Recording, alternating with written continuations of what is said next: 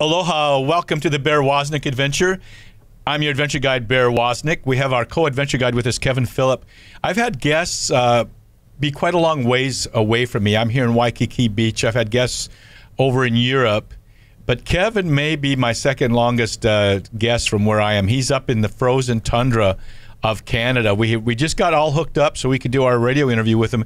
The bark of huskies in the background making loud noises. I guess his sled is still using the sled a little bit, even though it's, winter is over. But we have with us today Kevin Phillip, who is one of the leaders of the men's movement in Regina, Canada. We'll be right back with more of the Bear Woznick Adventure. Welcome to the Bear Woznick Adventure. Kickstart that engine and roll thunder with the pack. Explore the grittiness of manly spirituality.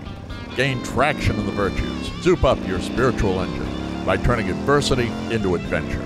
Now here's Bear Woznick. Let's ride.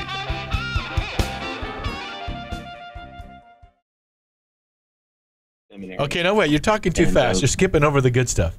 So you're teaching them wilderness survival. Did you ever get lost when you were teaching them these skills? Did you ever have a moment of like, I don't know where we are, and I better not let them know that we're lost? Yeah, we did. Yeah.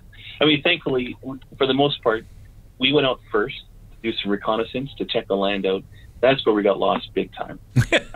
But it was fine. So we knew which mistakes not to do when the kids would come. It was generally pretty safe. I think the only time we had an issue was we camped beside a lake, and we told the kids, don't fish in the lake. And we didn't know there was fish in there, but we said, don't even try. As far as we knew, it was just dead. Sure enough, we went off to have a meeting, and the boys went fishing. And they caught a fish, they cooked it on the fire, all things the boys do. And then get this, Bear, they threw the guts behind the tents. Oh! So, yeah. So we came back, and they didn't want you to see it. Single thing. No. Yes. Reading Song of Solomon, he has that kind of dance of love where he draws close and then pulls back, and he keeps inviting you. Behold, my beloved stands at the door and knocks and says, come away with me, my beloved. The Lord keeps wooing you to follow him. And God hides himself. It was C.S. Lewis that said this, just enough so that those who don't want to find him won't. But those who diligently seek him will. And so it's in that pursuit of God, whether in meditating in his word or going to receive the Eucharist, God pulls away so that you will follow. And it's so interesting. What do you think about that thought that you had in your heart? I love you, Kevin.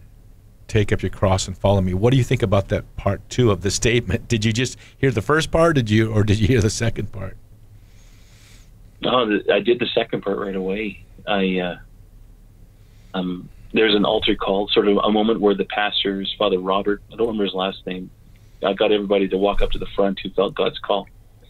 And from that moment on, my entire life had changed completely. Hey man, I don't want you to miss out on your free stuff at deepadventure.com. Go there and subscribe to our weekly email newsletter.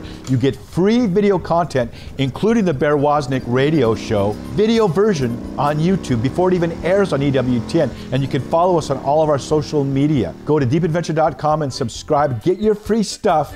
And if you're watching on YouTube, don't forget to press the subscribe button and ring that little bell. Don't miss out.